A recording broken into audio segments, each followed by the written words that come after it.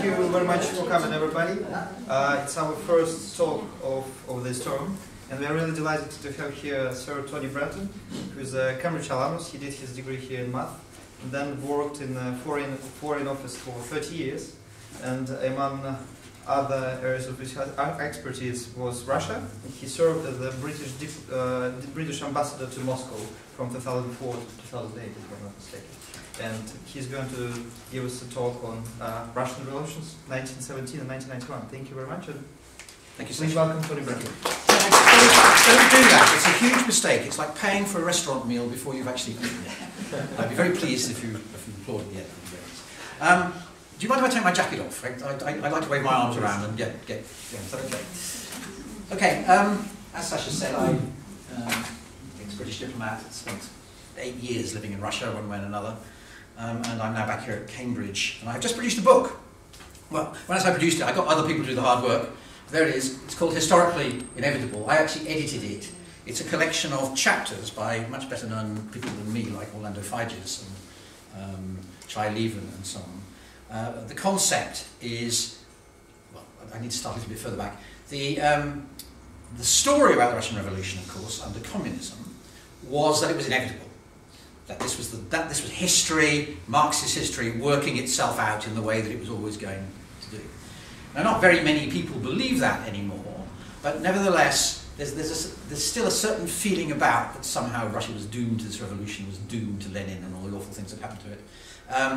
And the point of the book, I've gotten 12, 13, 14 quite eminent historians, each to pick a moment in the revolution when things might have gone differently, and to write a chapter which talks about what happened, but also talks a little bit about how history might have veered off in a different direction. And I might say a couple of words about that as we go on, but that's not the main point of this lecture today. As I did this, I got thinking about, first of all, the whole import of the 1917 revolution, which is now a long time ago. Its chief product, communism, is dead as a doornail, really.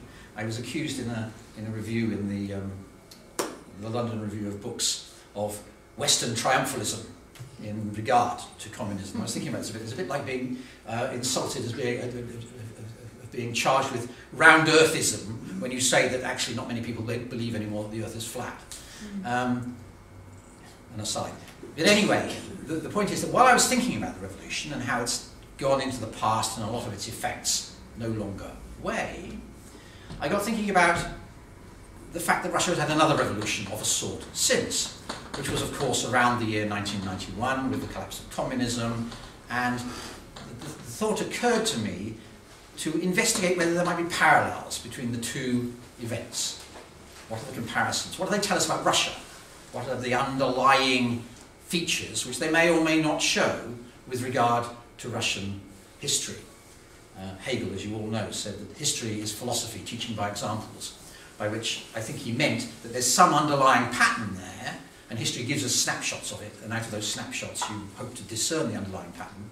And the question in my mind was, do these two snapshots, the 1917 revolution and the 1991 revolution, offer some insight into the way history works, at least as regards to Russia?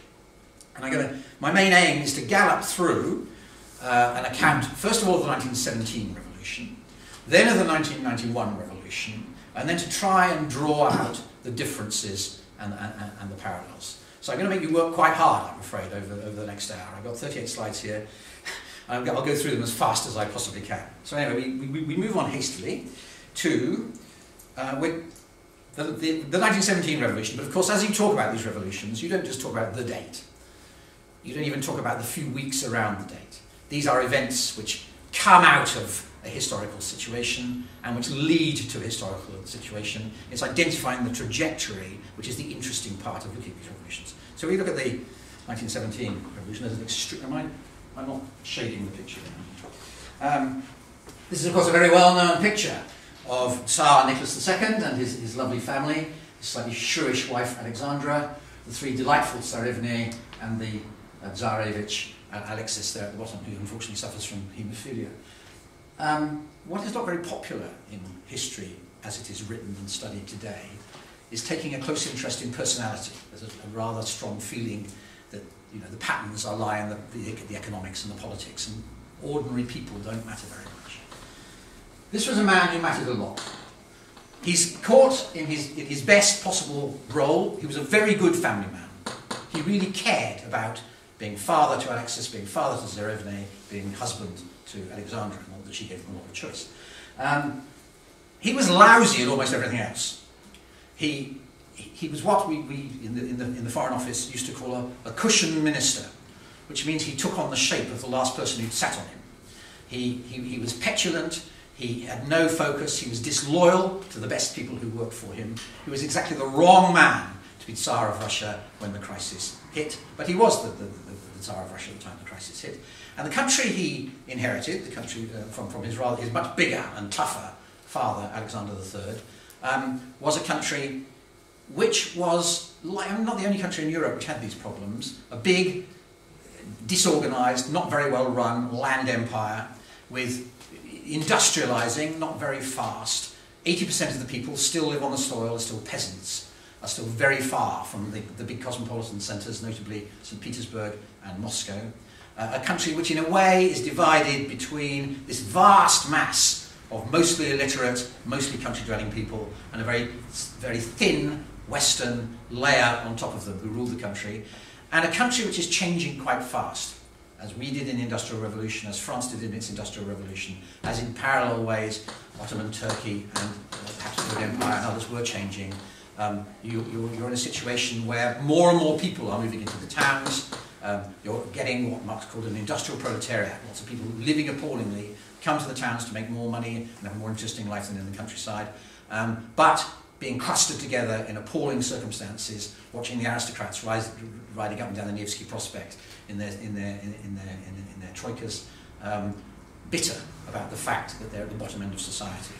And so a significant rebellious mood, at least among the intellectual classes, begins to arise.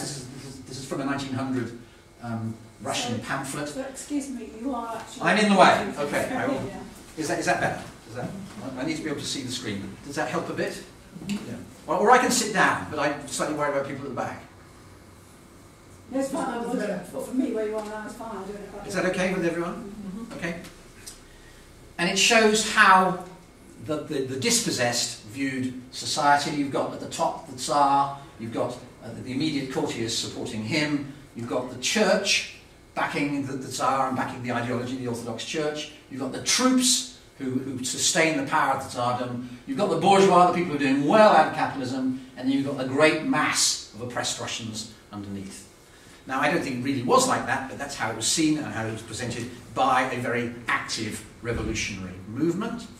And this sort of resentment and the fact that Nicholas himself saw himself as two things. First of all, an absolute autocrat. He had inherited absolute powers from his father and his grandfather going right back to the beginning of the dynasty, and he was not going to surrender those powers willingly. And indeed, even if he'd been willing to, his wife wasn't going to let him surrender them willingly. She was even more of an autocrat than he was. And secondly, he believed the Russian people loved him. There's this myth in Russia of the sort of a sacred link between the Tsar and the people. There may be evil people in between, evil councillors, but the Tsar and the people have some mystical bond. So he saw himself as enjoying that bond, as deeply loved by the people, and on the basis of rather little evidence. We now arrive at January 1905, when you would have thought that Nicholas was disabused, because there was it was a protest march, but it was a very civilised protest march. Lots of St. Petersburgers turned out in their best clothes. It was a Sunday, they'd been to church, and they came along in a very polite way to present a letter to the Tsar, who actually wasn't in the Winter Palace at the time that they came there, putting in requests for more political freedoms, for more economic benefits to dribble down to the people as a whole. Unfortunately, the Tsar wasn't there, and authority in Petersburg on that day had been left not in the charge of the normal police, but in the charge of the army. Armies are very bad at maintaining civil order. Somebody fired a shot, and that was then followed by a wholesale massacre of the protesters. And at that point, something in the supposed bond between the Tsar and the Russian people snapped. At that point, all over the country, there were demonstrations, complaints, anger, strikes, a demand for much more political involvement and rights than they had been given to that far. And a demand at such a volume, at such a level, that Nicholas had no choice but to concede to it. And he, at that point, a sort of Russian parliament, or rather limited Russian parliament, called the Duma, was created. There's the first Duma, you probably can't see from out there, but what you're looking at is the Russian aristocracy over here, the people of the court, the people who surround the Tsar, and the people who've been elected to the Duma out of villages and towns all over Russia. Poor, sort of straw in their hair, ragged clothes, and you've got two Russias looking uncomprehendingly at each other, meeting in effect for the first time. There are aristocratic memoirs of the time saying how horrified they are to discover what the other Russia looks like. But you do have a Duma. The elections are fixed so that you get a sort of bourgeois majority in it, you get people who are broadly supportive of the regime, but you do get a lot of lawyers and so on demanding at least some change in Russia. And Nicholas is forced to acquire people around him who can manage what is suddenly a slightly bucking horse underneath him. And he finds this man down here, Peter Stolypin, whom he makes prime minister. He's what's known as an authoritarian modernizer, much admired, it has to be said, by Vladimir Putin. He comes in, the first thing he does is he imposes order. The famous phrase is Stolypin's neckties, which means the gallows. He hangs a lot of demonstrators, he reimposes order. But then he sits about reforming, using the Tsar's authority, reforming the economy, beginning to reform the way Russia works in a way to give people more involvement and involvement in society and the way things work. And it looks for a while as if it's beginning to work. But then Stolypin is actually killed. He's murdered in 1911 in Kiev Opera House. And that effort to reform Russia, to bring Russia out of the old autocracy into a modern state, fails at that point. And one of the questions asked in my book is, if Stolypin had not been murdered, might things have gone better? The answer is almost certainly not, because the Tsar was already losing confidence in Stolypin. There was a whispering campaign against him in the Romanov court. But that's one of the interesting questions. If Stolypin had survived, might Russia have made a civilized transition into modernity? The next thing that comes along, so the Duma's there are lots of complaints, but things are gradually being dealt with, and then the First World War happens. Now, the Russians have one very striking characteristic, which we, I would say, in regard to our modern policy with regard to Russia, have failed to understand, which is that in a crisis, when there's an external enemy, they gather round and support their government. It's exactly what they're doing with Putin now. Exactly what happened in 1914 when Russia entered the war. There was a huge upsurge of patriotic support for the regime. This is Nicholas showing an icon to some of his troops, and the troops went off cheerfully to fight for Mother Russia.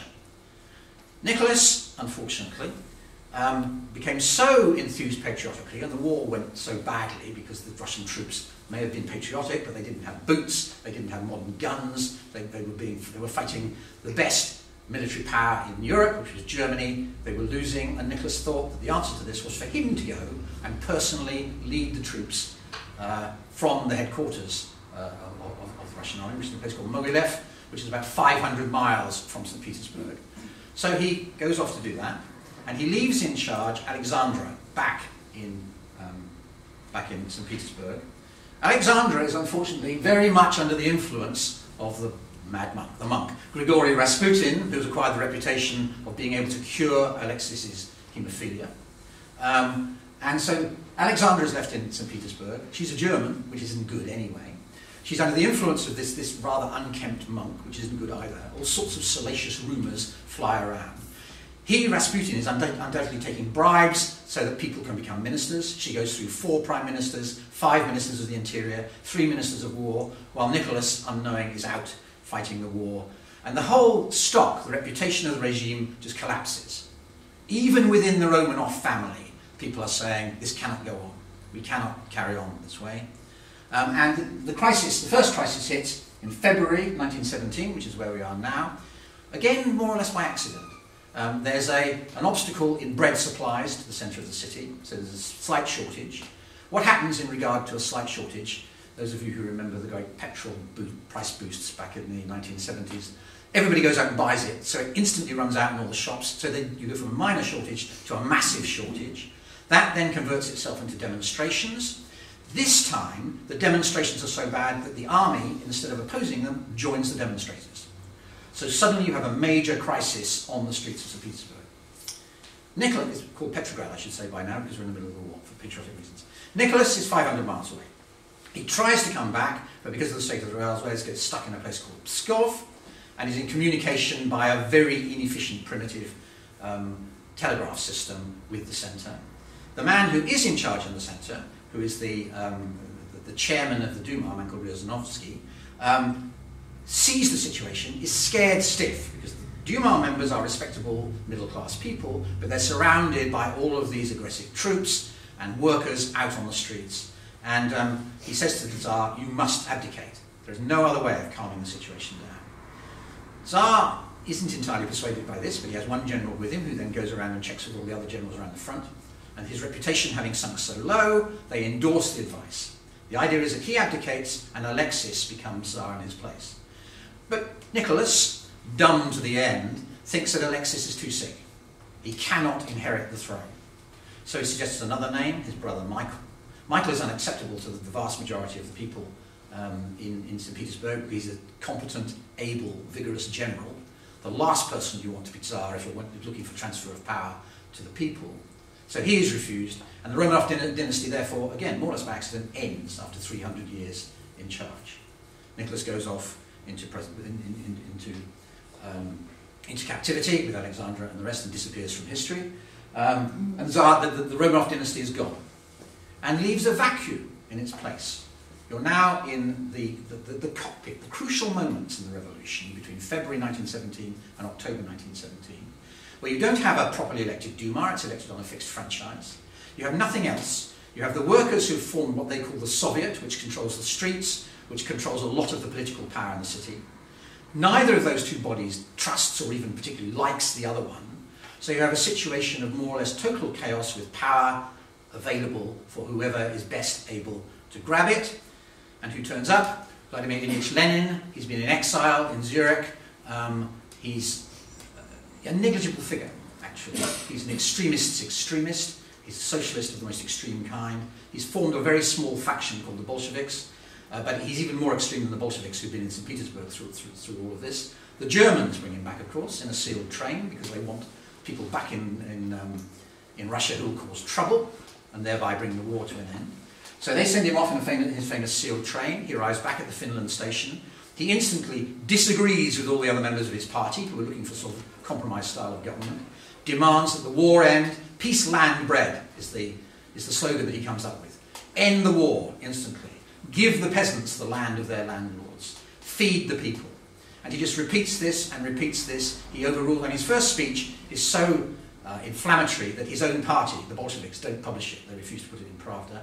But gradually he begins to win people over in his own party, and then more widely, and gain greater and greater control of the Petersburg streets. But Petersburg is in a state of pretty much anarchy, and there are two major efforts to... the formal government is the so-called provisional government, which is formed from the rump of the Duma.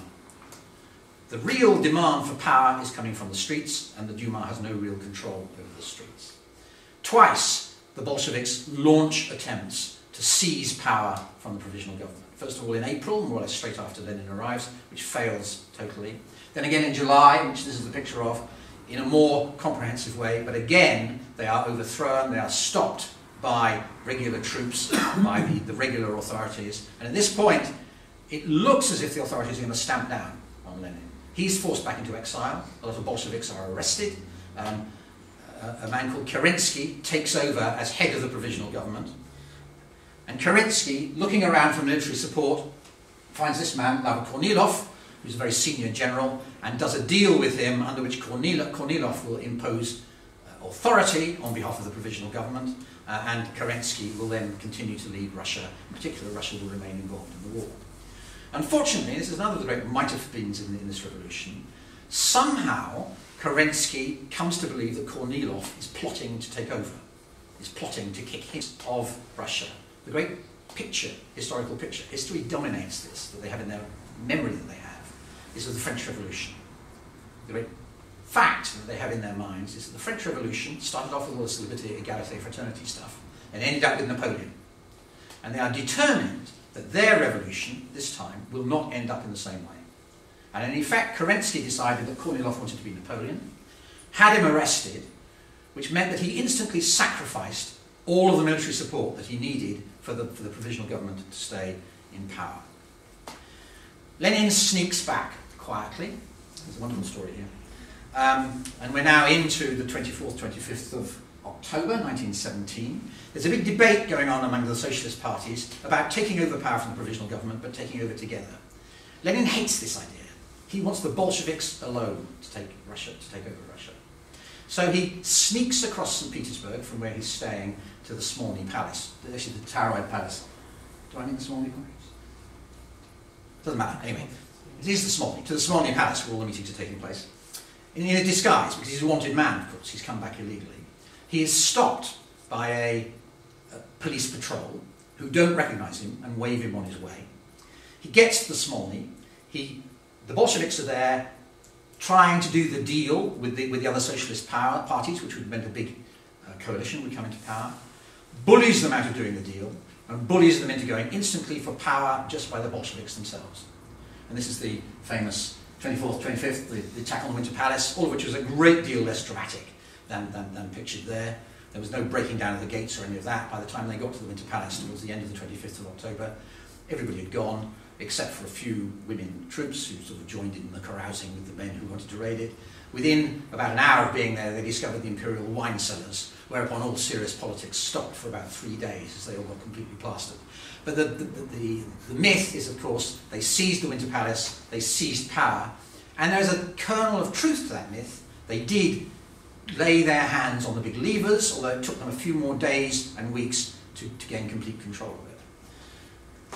Meanwhile, I have to mention this because this is my chapter in the book, one of the things that's been going on in the background is that because the provisional government had no democratic legitimacy, the Soviet had no democratic legitimacy, there were discussions and negotiations and preparations for the election of a so-called constituent assembly, which was going to be a democratically elected body, which was going to then take over authority in St. Petersburg and in Russia.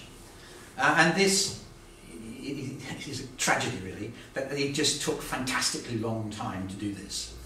In France in 1780 or so, and in Germany in 1848, where they had a similar challenge, they did it in a couple of months. In Russia, having started the process in February 1917, they didn't actually get to holding elections for the Constituent Assembly until November 1917, i.e. after the Bolsheviks had taken power.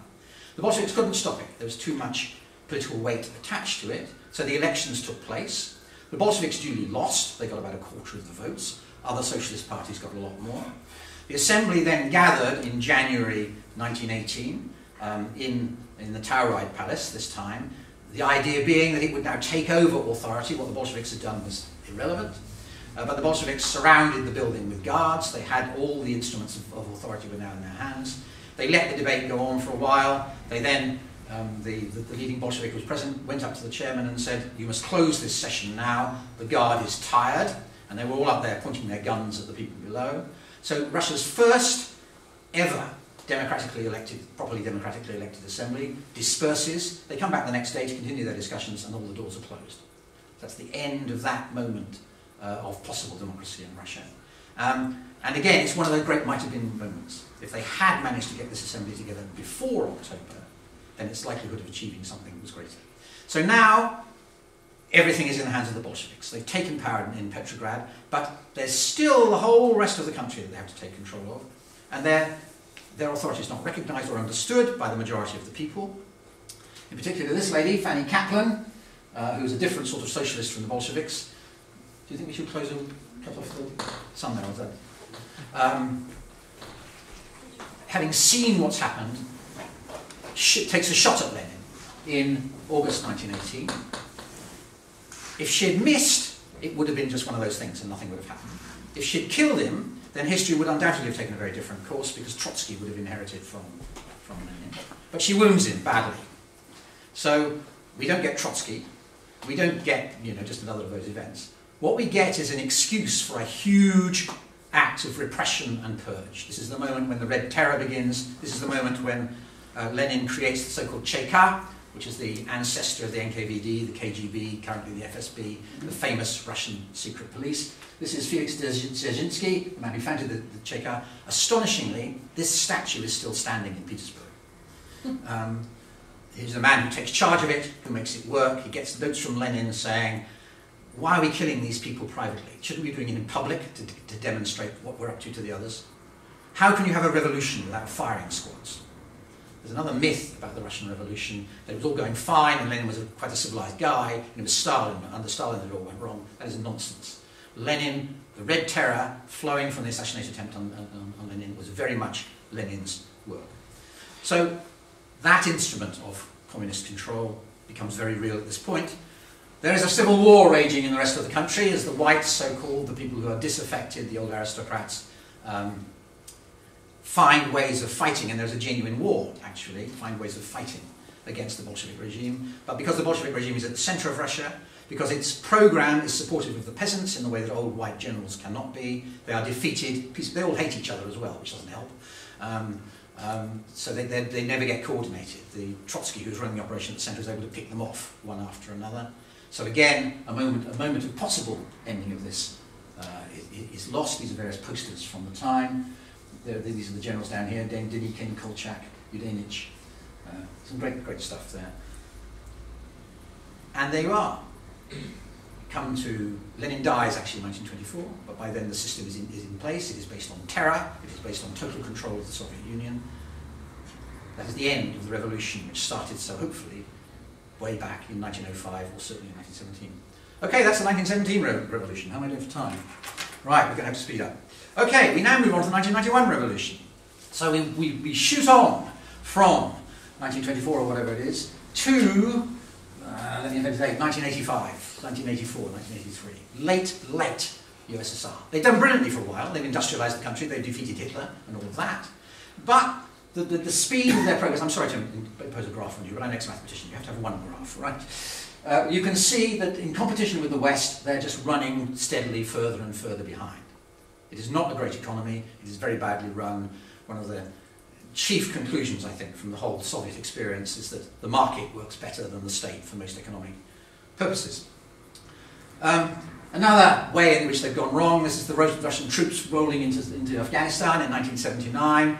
A hopeless war, as we Brits discovered late in the 19th century, and as others, including the Americans, have discovered since. You don't invade Afghanistan. They did. They were promptly on a losing war, known as Russia's Afghanistan, which sapped the vitality and popularity of the regime at home.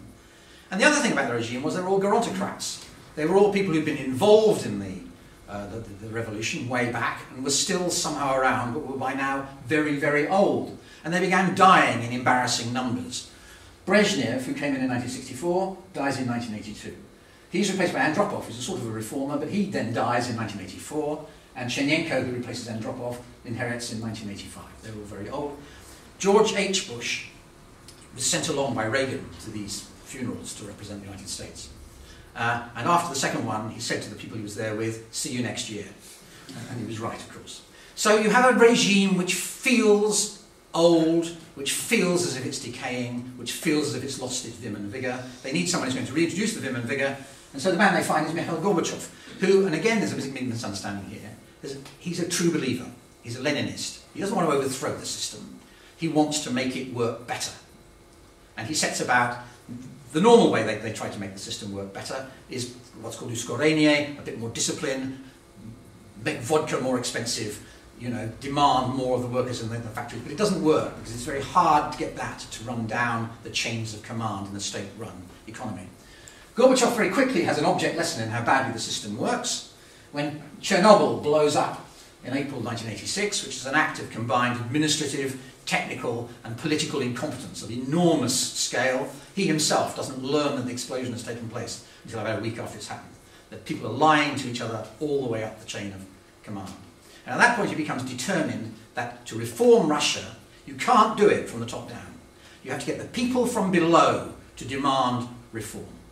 You have to get people you know, knowing what's going on, knowing the corrupt bureaucrat, knowing the inefficiencies in the factory, and bringing that knowledge to bear in making the country a better place. So he introduces glasnost, which is a little bit of, you know, you free up the press a bit, you free up the economy a bit, you allow people to form their own cooperatives. I got to know a number of oligarchs when I was in Moscow as ambassador, and I asked one of them how it got started, and he said, you know, I found a little cooperative washing windows. That's what me and my friends did on Saturday mornings, and we made a little bit of money doing it. And then suddenly, the big state building with lots of plate glass windows on the other side of the road, which had never had its windows washed since it had been built because the system didn't provide for that sort of thing, suddenly came along and said, can you do ours? And from that point he was a made man. It was by providing those sorts of services which had not been available that suddenly a new class of so-called oligarchs emerged, and a new class of people complaining about the system emerged, underlining its deficiencies. And the reform path suddenly becomes difficult. It's easy enough to open things up, but suddenly you have two camps in the government. You have the traditionalists, the people who understood how communism worked, who benefited from it, who don't want substantial change, who fear it. And you have radicals, and here's one of them, Boris Yeltsin, demanding faster, saying this has been awful. We really need to change things much, much faster to make things good, to catch up with the West and all of that. And Gorbachev caught in the middle. He knows that if he goes too far in the directions of the radicals, the traditionalists will overthrow him finally, because they include all of the security sector. They include the army, they include the KGB.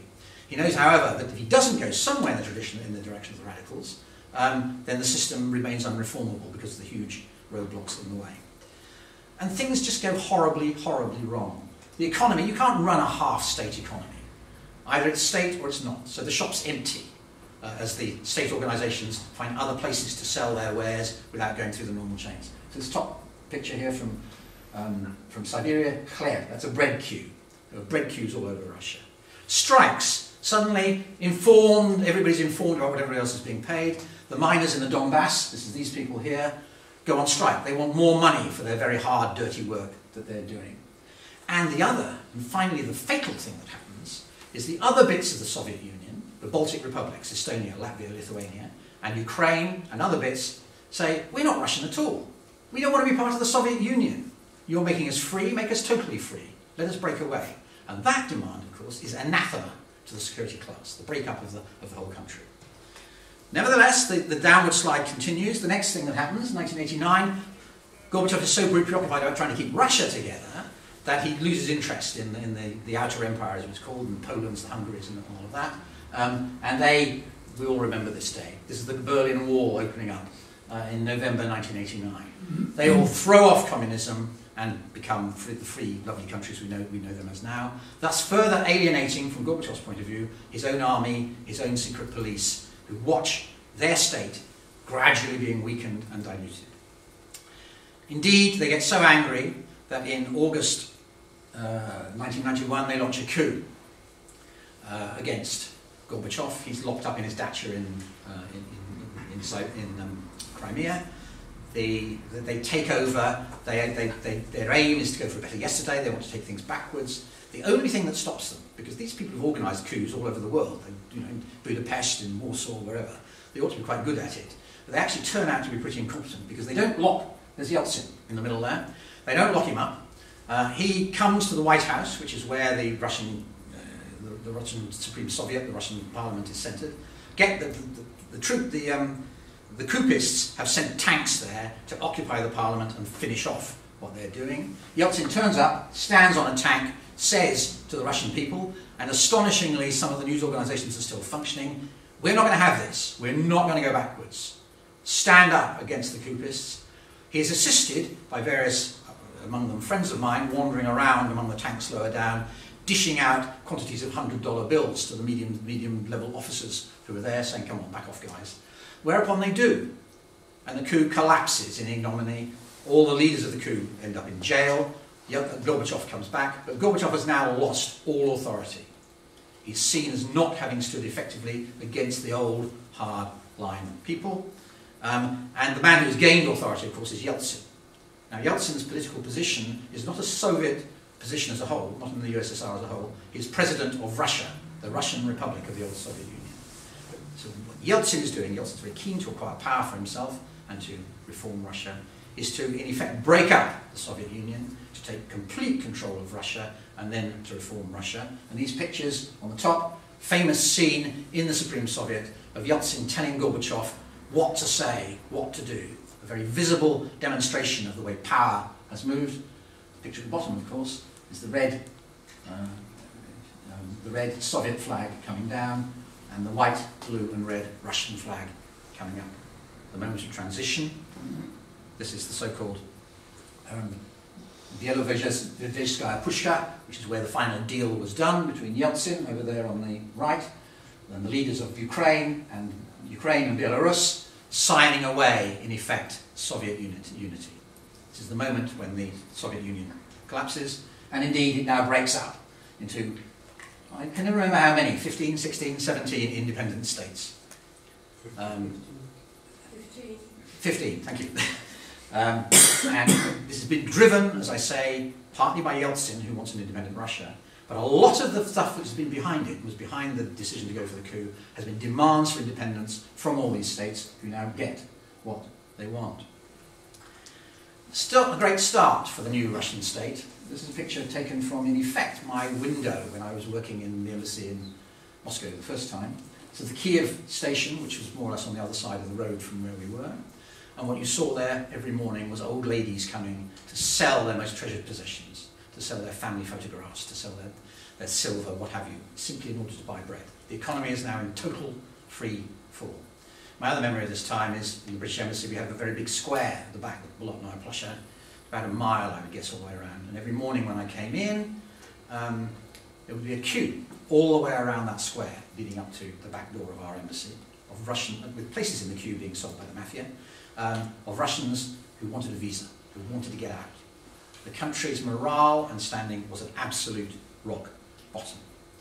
And this led to another round of political bloodletting. This is the White House again in 1993, when the communists, who are still in control of the parliament, resist Yeltsin, try to impeach him. Yeltsin's only answer to it is to send the troops in to throw them out. This is Russian democracy getting off to a pretty bad, rocky start. And it gets even further, even rockier continuation. The big election in 1996, where Yeltsin is re-elected and his new constitution is introduced, he starts off with, as you see over there, about 8% popularity, if you look at the graph. Everybody is expecting, this is Yeltsin on the stage, by the way, dancing on the stage drunkenly with some go-go girl. He had really rather lost, I met him a couple of times at this stage, and he was not very engaged in the process of governing. He was looked after carefully by the people around him, and this is time after time, Russia, back to the USSR. Is it all going to slide away? Now somehow, and it's best not to inquire quite how, Yeltsin's popularity does get up from that 8% up to 27%, and he wins the election. But an awful lot of money was spent, an awful lot of arms were twisted. I was in Kazan for one of the days of that election, and the newspapers were full of dire warnings to the supervisors of electoral centres that their electoral centres had better produce the right sorts of results. So this, in a sense, Russian democracy, as we have it now, is the product of a poisoned well. At the beginning, the choice was between clean democracy and communism coming back, or something much, much dirtier. And I leave it to those of you who are interested in abstract political philosophy to choose between those two choices, as the Russians had to. And they chose the dirty approach because communism coming back, in their view, and I think rightly, would have been an absolute catastrophe. Meanwhile, the West is not being very helpful. While all this is going on, we do two things. First of all, we expand NATO. Now, in the Russian mind, NATO is the enemy. NATO is the alliance which has threatened their security for the past 40 years, which is a challenge to them. I put this in pejorative language, but in effect we see that suddenly there's a big empty space in the middle of Europe where Poland and the Czech Republic and Hungary are, and we grab them and move them to our sides of the alliance. The way to look at this picture, in a way, is to look at it from this end of the map. Moscow's there, and what you are looking at is the West moving 500 miles closer to you. The Western Alliance moving 500 miles closer to you. So that's one thing we do, which is discouraging or off-putting for the Russians. The other thing we do is we launch our war in Kosovo. We don't go to the UN Security Council because the Russians would have vetoed it if we had. Serbs, very close friends of the Russians, we sweep Milosevic out of power, very nasty man, undoubtedly that among the Russians, that they're being humiliated, they're being neglected, their interests are being thrust aside by a triumphalist West. And they look around for a way of tackling these problems. Now, this is what I'm... Does anyone have a thought on how Russia deals with difficult problems historically? When it finds itself in a complete mess, what emerges in Russia? A strong ruler. Seen it again and again. Ivan, Catherine, Peter, and him. Vladimir Putin pops up out of more or less nowhere in the middle of 1999 as head of the FSB, it's called by now, the KGB, a former KGB chick. Quiet, effective bureaucrat, loyal to Yeltsin, pardons Yeltsin for all the sins that he and his family might have committed when he becomes president. The search for Yeltsin's successor was described from inside the Kremlin as looking for a Russian Pinochet. The man they found was Putin. The situation he was inheriting was horrific. The economy was a total mess. The mafia were controlling the streets. Bits of Russia, notably Chechnya, were trying to break away. The oligarchs controlled the economy and were not in control of the political system. The press had gone completely mad in hostility to the way Russia was, to the way the Kremlin was behaving. And Putin sets about dealing with these problems. Chechnya, top picture, he basically bombs Grozny flat, the capital, puts a very nasty dictator, a man called Kadyrov, in charge of the place, whereupon the Chechen challenge to Russian integrity vanishes. The oligarchs, this is Mikhail Khodorkovsky, Russia's richest man for a while, running Russia's largest company, Yukos. Putin gets together with the oligarchs and says, look guys, you can keep your money, but stay out of politics. And all but one of them says, yes sir. The one who doesn't is Khodorkovsky. So he then finds himself arrested on his private plane in the middle of Siberia. He spends 8 years in jail and is now living in exile. And the upshot, of course, is that all the other oligarchs are reinforced in their view that they're not going to get involved in politics. And this man down here is Boris Berezovsky, of whom some of you may have heard, leader of a major press combine in Russia, in Moscow, very hostile to Putin. He believes that he helped to bring Putin to power before turning against him, but then does turn against him. And Putin, he now lived for a long time in exile in London, having been kicked out by Putin. His banner there, of course, says, I created you, and I will destroy you. But actually, it was the other way around. So these are not techniques that I would recommend, but by this set of techniques, Putin imposed what we now think of as Putinism. And you need to understand that a magical word in Russian political thought is the word porядок, order. Regularly, Russians surveyed ask if they would like more freedom or more order. Vote for order. And Putin, for all of the evil things that have happened, has given it to them in spades. So we end this sequence, just as we had Lenin lives at the end of the last revolution. Putin lives, there he is, absolutely dominant. I was saying earlier, I gave a talk at York, I've still got a few minutes, yes, at York on Monday this week, to a room full of university students there, 20, 21, 22-year-olds. And it occurred to me some way through this talk that these are, you won't mind the word kids, who know virtually no other Russia but Putin's. Putin has been there now for 17 years. I kind of think of him as a Johnny-come-lately because I knew Russia before he arrived. But actually, he is the central political fact in how Russia is and how Russia behaves. And as we in the West think of ourselves as having a problem with Putin, we are wrong. We have a problem with Russia. He exemplifies and speaks for, I'm afraid, Russia, what Russia wants. Russia wants respect and it wants order. Okay, so those are the two revolutions. And I'd like to just finally, and I will be quick because we do want to have a couple of questions, reflect a little bit on taking the two cases together. What do they suggest about the complexities or the interesting features of Russian governance? And I would offer you four. Firstly, that actually governing Russia is a pretty fragile business. In each case, you started off with a regime which was pretty tatty around the edges, Nicholas on the one hand and late communism on the other hand, but everybody believed was going to be there forever. The Romanovs had been there for 300 years. I was in the Foreign Office in 1991, and everybody was absolutely convinced that communism would rot. It was rotten, of course. upper Volta with rockets, we used to call it. But you know, it had enough organisational stability to last for a long time yet. And yet both of them fell in a matter of months, with astonishing speed. And that says something quite interesting about how Russian governors view where they are. You're in a pretty opaque situation. Links between the ruler and the people are pretty poor. And as I watch the Putin regime now, which I think is pretty stable, nevertheless you see them constantly looking over their shoulders, worrying about what might be going on under the carpet. So, first point, I think brought out by both revolutions, you can feel strong and stable, but in Russia there's often something going on underneath which you're not ready for when it hits you. My second point is about having an empire. In both cases, a large destabilising element which brought about the outcome which we got to were the states which were controlled by Russia, not by Russia itself. I didn't really bring this out in my account of the 1917 revolution, but a lot of what kept Russia in the war was the fact that Ukraine in particular, but the Balts as well, were occupied by the Germans, and were very happy being occupied by the Germans. And the Russians were determined that they would get them back.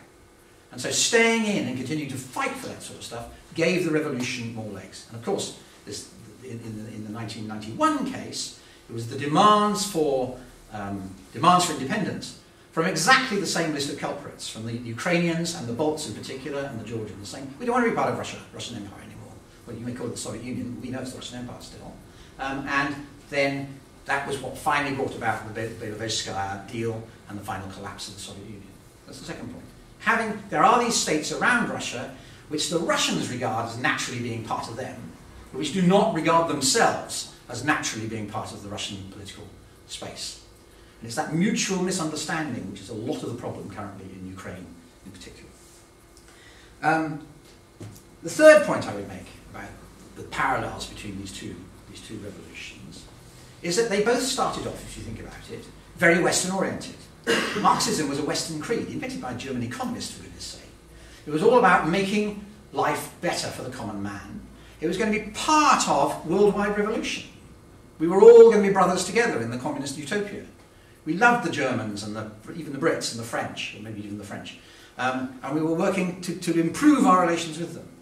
And then as we had our revolution in Petrograd, in Russia, and they didn't. And then they turned hostile. Suddenly what had been intended to be a sort of Western feeling, modernising revolution, saw the new regime moving back behind the ramparts, setting up a hostility to the West, a picture of the West as enemies and encirclers and underminers, exactly as had happened so many times before in Russia. And if you look again at the 2000 I'm losing myself here. The 1991 revolution, you start off with a profoundly Western-oriented movement.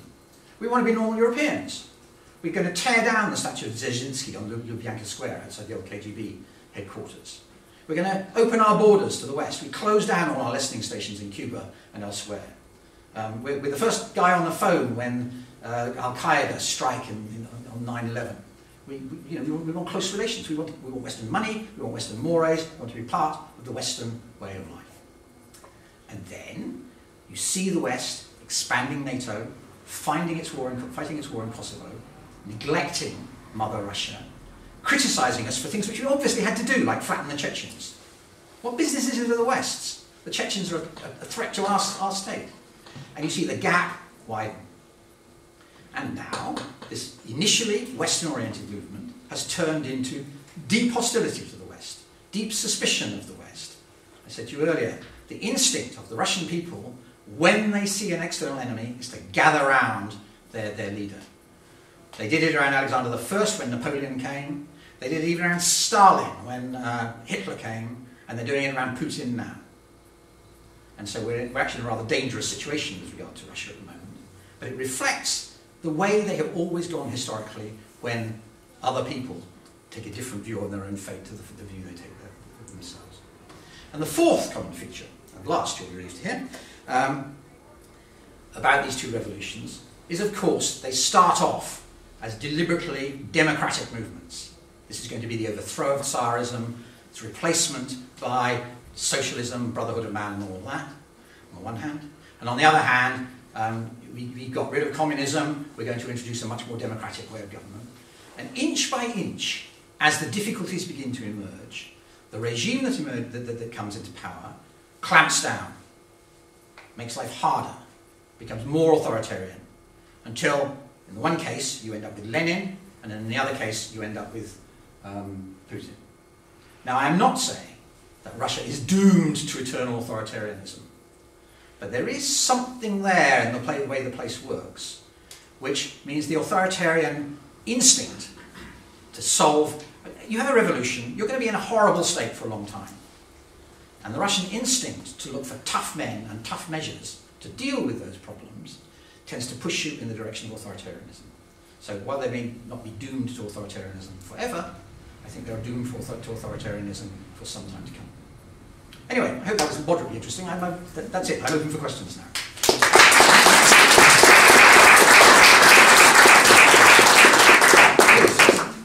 So, I read that you were working in Moscow for 4 years. Could you please expand on the differences of our Tsar, Vladimir Putin, in the 2004 times of Beslan and the 2008 times of Georgia and the crisis? So what was the main difference in his mentality and his approach to ruling? Oh, he became angrier, firstly. I arrived in 2004, and Russia was completely broke at the time because oil was still very cheap. Basically, the internal market operated by bartering between factories. The place was functioning very badly. They got over that because better order and more rule of law helped to sort things out, but also the oil price rose quite dramatically. And at the same time, they were getting steadily more and more angry at the way the West was treating them. I cited 2 cases, but the one that happened almost immediately I arrived in 2004 was the Orange Revolution in Ukraine, where again, Putin described that as his worst ever foreign policy defeat. And again, a lot of the subsequent history of Ukraine reflects his determination to reverse what happened then.